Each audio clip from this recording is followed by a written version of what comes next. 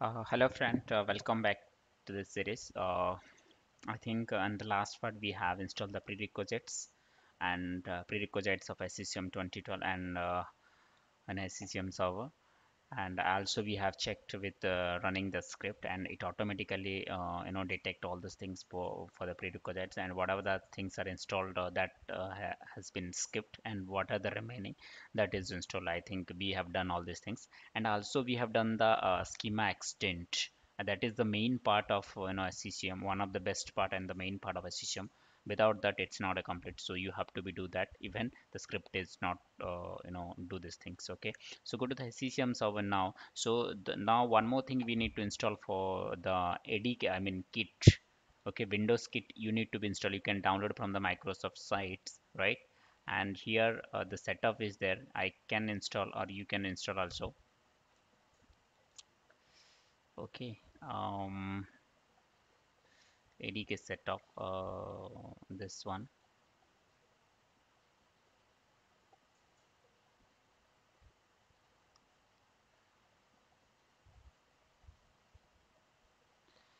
Yeah, next. Not required. Join the customer experience improvement program. That is not required now. So click over the license agreement. Here we need to SQL Server 2012 Express. It is not required because we will install. And yeah, these things are required. Also, volume active management tool is not required. BMT deployments tool, Windows pre-environment user state migration. Yeah, these things are required. This tool automated and manage activation of Windows Server and Office use ATM, and you must also install VTM requires connection with SQL Server 8 are installed including Express Edition. Okay, these things are only needed. So click over the install. It will start the installing. It will take some time to complete. This is also requirement, at the time of OS deployment. This things is required. ADK. This is one of the prerequisites of SCCM. Okay, so you just point out, and let me show you that also, which we have done. This is the diagram, right? Yeah, I have written also all these things. If you look at, we have done the SCCM prerequisite install by script or something we have done manually, but you can do the script also, but it will take time. Okay, that's the reason I done the manual and run the script if anything missing, and that is done, and install SQL Server. But instead of SQL, one more thing we have done, which is extend, right? Active Directory extend, like schema we have extended, and before installing the install SQL, we can now I'm installing ADK. Once the ADK install, we will install the SQL. Not an issue. Just copy it and here paste. Okay, these things we will do. Okay, then we will start a system center, and this part also, right? Create system management container of SCCM and give rights to container. That also we have done. Sorry, Control X when we done at that this time, right? And we have give extend the Active Directory schema. That also we done. After create the container, we have done this thing, right? And extend the schema is correct. Now we are installing ADK, then we will install SQL. I think we will install 2008 as of now, not an issue. The schema install SCCM 22 R2. Okay, and extend the schema deleted.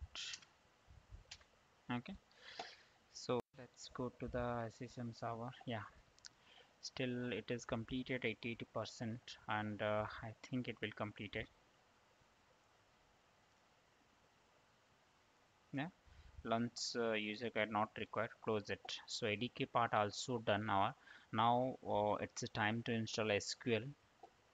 So I have SQL here. SCCM required SQL 2008. So we can run it. Okay, not an issue. SCCM required SQL. Okay, it will all the things required things. Then it will start the installation. It's okay.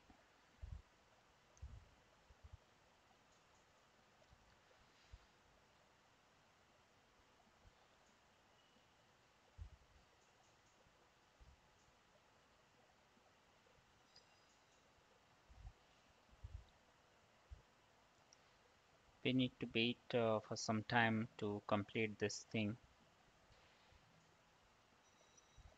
and till that time I'm pause this video. Okay, I'm sorry, what happened? Yeah, I'm pausing this video. See, the extraction completed. So press OK. Okay, so extraction complete. But one more thing I can tell you, like before start the SQL, first we need to take the snapshot. If anything goes wrong, then we can revert back. So here I can say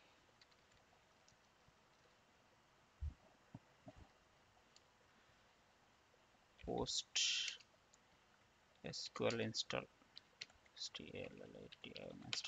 Okay, take the snapshot.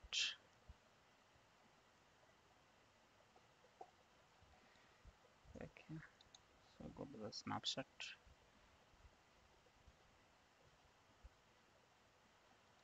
We need to wait some time.